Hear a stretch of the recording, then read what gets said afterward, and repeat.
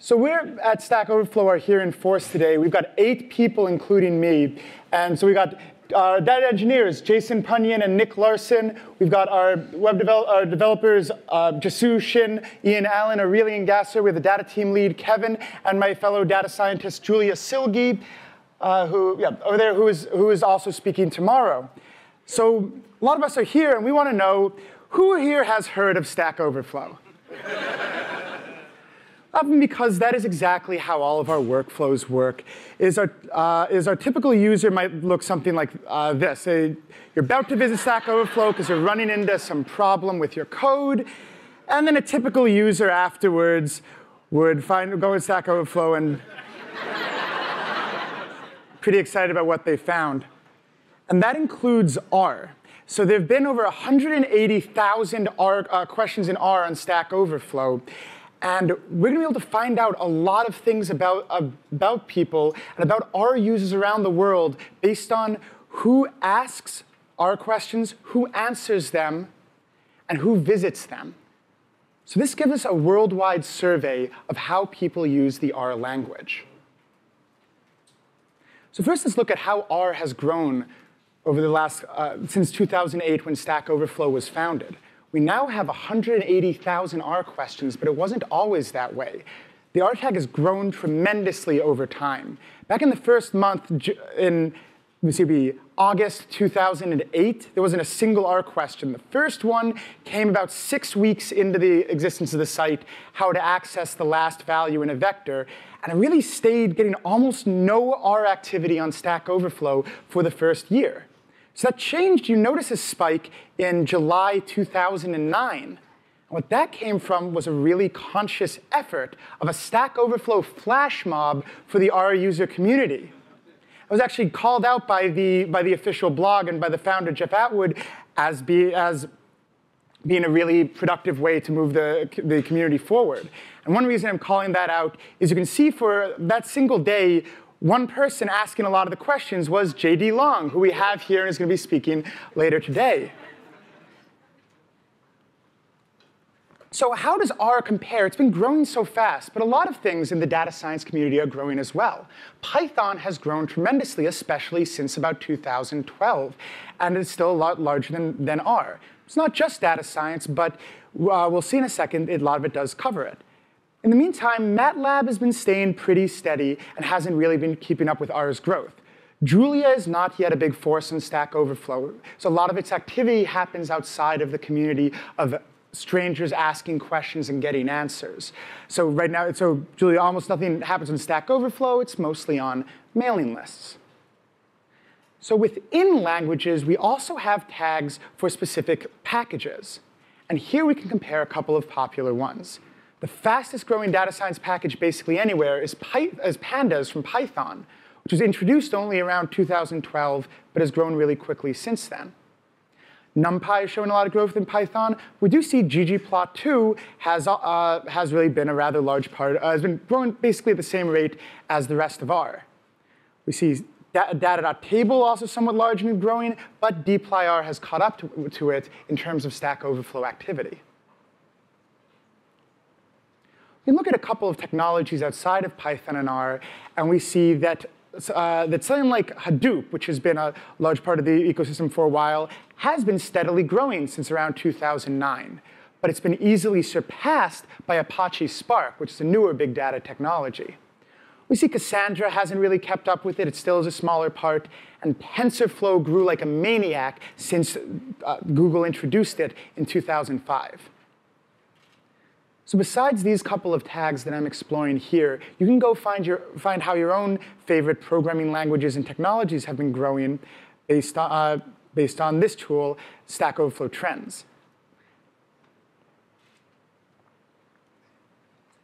So now that we've been looking at how some of these larger packages and some of these languages have been changing, we might be interested in what kinds of R packages people use in their questions and answers.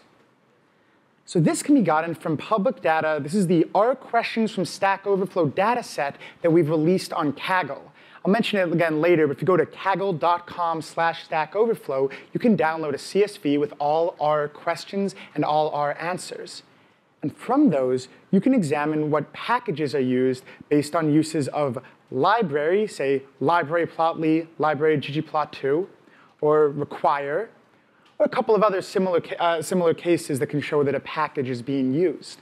This allows us to say what posts use what packages. The most commonly used package in Stack Overflow history is ggplot2, followed very closely by dplyr, which is impressive since dplyr has been just introduced much more recently. That's also closely followed by data.table, and these three really kind of stand out. One thing you might notice is of the top 10, I think 7 of them are written by Hadley Wickham. You got ggplot2, dplyr, plyr, reshape2, tidyr, stringr, and devtools. Definitely has an outsized impact on the Stack Overflow R question answer community. We can see what packages have been growing or growing then declining or shrinking over time. dplyr, as we saw before, showed rapid growth. Data.table has also shown growth. Plyr has been dropping since dplyr replaced it. That was Hadley's original data wrangling package. Shiny, been growing like a maniac since it was introduced. Reshape2, another one of Hadley's tools that has been largely supplanted by another, tidyr, which is growing. And you can see how these things have generally been increasing and decreasing. We might consider what is used in answers, what's used in questions. This says, what do people recommend to others as ways to solve their problems? And those are usually used in answers. One is the split stack shape package, which is a data wrangling package and often suggested for this kind of helping people wrangle their data. Micro benchmark allows people to compare, for example, the speed of particular solutions. You might not ask it in a question, but you show it in an answer. And we see data wrangling things like data.table, dplyr, per, and tidyr. In terms of more in questions, it's something like caret or leaflet, things that serve a purpose that anyone would want to do, and then as they run into issues while they're working on it, they'll ask about it and get help. So we can see that kind of breakdown in packages. We can also say what packages get used together. In particular, what tend to appear in answers to the same questions, and are therefore the kinds of packages that solve a similar domain of problems. So this is based on a threshold of binary correlations among packages. So if we start over here on the left, we see Shiny, Shiny Dashboard, ggviz. Well, that's the cluster for interactive visualization. One kind of interactive visualization is leaflet, which connects to a group with ggmap, maps, raster, sp. This is spatial data and maps in the cluster. We then see it connecting through our color brewer to a general visualization cluster with ggplot2 at the center. See grid, grid extra, lattice breaking off. That connects through reshape2 into the data wrangling cluster, which is really the largest out of here. dplyr, data.table, tidyr, per. Per connects through my own Broom package to NLME and LME4. We see a connection from per also to web and API work. So we see rvest, XML, HTTR, XML2. A few other clusters we can track down are reproducibility, R Markdown, knitr, xtable. C++ and performance, so we see R CPP gets clustered with R benchmark and micro benchmark. They tend to be used on problems where performance is paramount. The cluster for string manipulation, cluster for machine learning from caret and random forest, as well as parallelization, which tends to be related. Time series, zoo, cron, lubridate, and see spreadsheets and natural language processing, TM and QDAP. So this is a bird's eye view of the landscape of R packages. We get to understand what ones tend to be used to answer the same kinds of questions.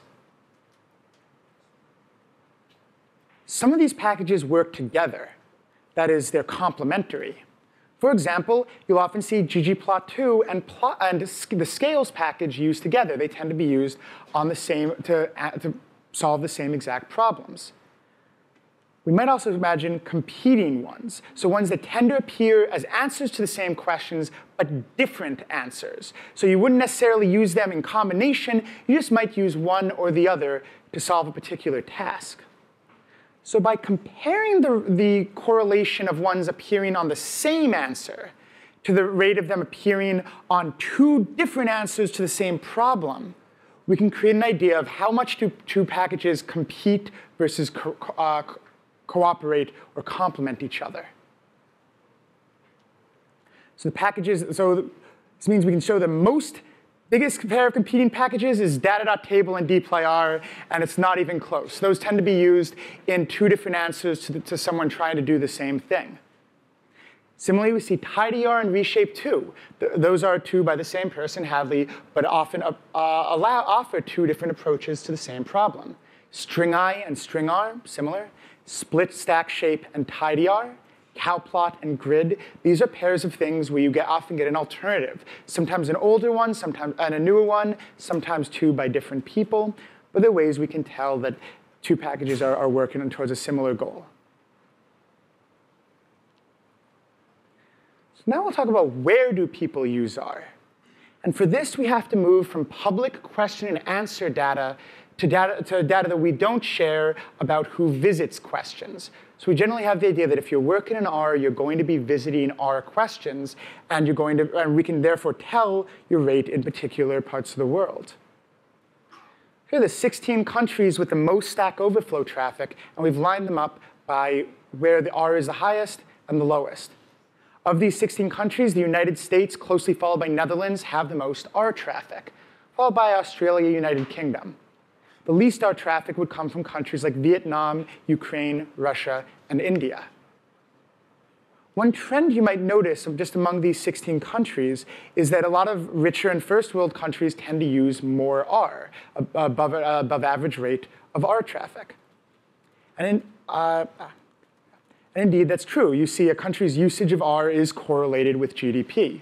So you get Switzerland up at the top with very high GDP and one of the highest rates of R usage. You get Vietnam and Pakistan, Ukraine, Indonesia, Egypt with lower GDP per capita and less R usage.